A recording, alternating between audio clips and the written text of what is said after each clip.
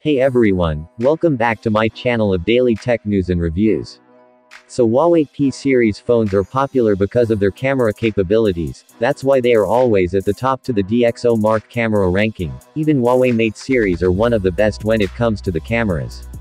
But before further ado, if you somehow like this video, subscribe to the channel is a great reward for me. So it's obvious that Huawei always try to bring best hardware and software combination to improve their cameras.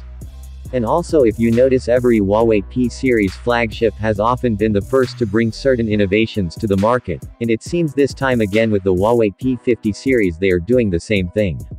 So, a well-known Huawei leakster rodent said that, Sony will unveil a new smartphone image sensor called Sony IMX800, and it is claimed to have a diagonal size of 1 inch, making it the largest sensor on a smartphone yet.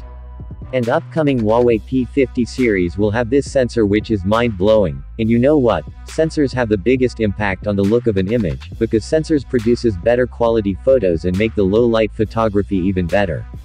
And that is the reason why a DSLR produces cleaner image than a smartphone is due to the significantly larger sensor.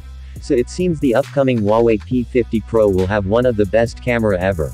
And yes, something as large as a 1-inch sensor will take a lot more space, so make sure to expect to see an even larger camera bump on the Huawei P50 series if this information is correct.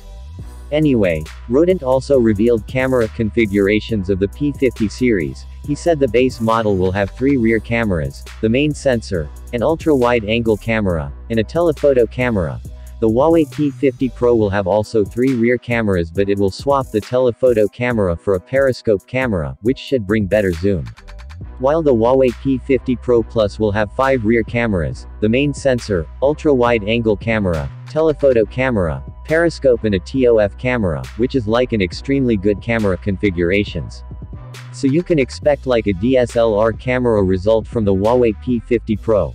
Also right now, I will suggest you that, take this information with a grain of salt, as none of this information has been confirmed by Huawei or Sony itself. The launch date of the Huawei P50 series is rumored to take place in late March or early April. So, I guess we should wait until it gets official. Alright guys, what do you think about it? Let me know your thoughts in the comments down below. And if you somehow like this video, subscribe to the channel will definitely awesome, and as always, I will catch you guys in the next one. Peace out.